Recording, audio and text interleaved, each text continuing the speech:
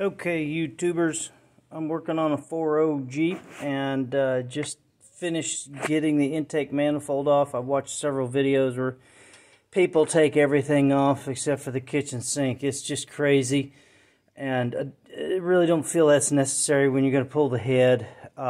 If you're not replacing the intake, you're just doing the gaskets, putting lifters in like I'm doing. I just don't see any need unless you're going to be messing with changing a manifold.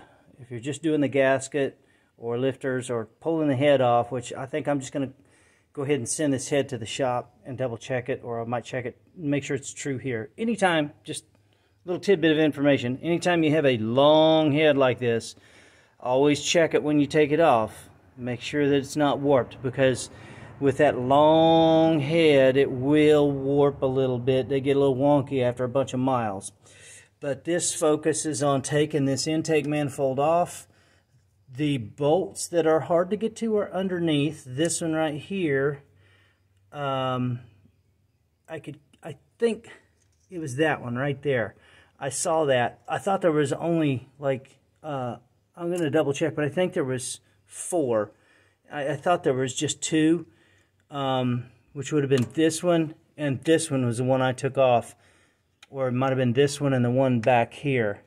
I took those 2 off, and then I found this one back in here. I'm like, oh shit, there's a third one there, and then the 4th one's up here, and you can't see it because of the motor mount, so I had to get out a little snake camera and put it right down into here, a little snake camera, and I saw what I was looking for, and then I got my extension and ratchet down in there and got it loose. Everything else was just on top, but those 4 on the bottom are really hard to get to. The 3 back in here, I got to from underneath. Just make sure you got your little magnet, because they're going to drop and they're going to fall.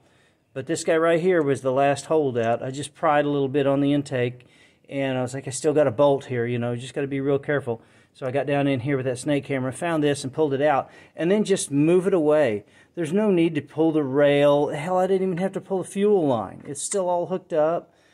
The vacuum for the brakes is still there. I'm just going to put like a block of wood back here just to kind of hold it away while I take the exhaust manifold off, and then slide the exhaust manifold away, because the bolts on the header, on the flange down below here, they're right there at the catalytic converters. You know damn good and well they've been plenty hot, and you're probably going to break one taking it off. So you might as well just leave it alone. Take this exhaust manifold and just shove it away from the head, and then pull the head up and out of the way, clean everything off, and take care of that. Leave all this shit hooked up. The only thing you got to do is disconnect the battery. It's, you know, this really ain't rocket science. You don't have to take all this mess off. There's no need to do that.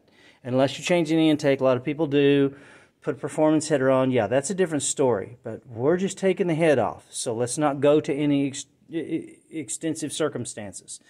Let's just do the basics, take the minimal amount of bolts out of this thing, and get the head up and out of there so we can focus on the head. We don't need to pull any of this out of the engine bay.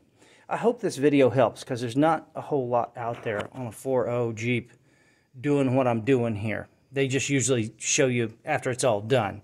But yeah, there's bolts underneath. Focus on that. Get those bolts out before you go crazy with anything else.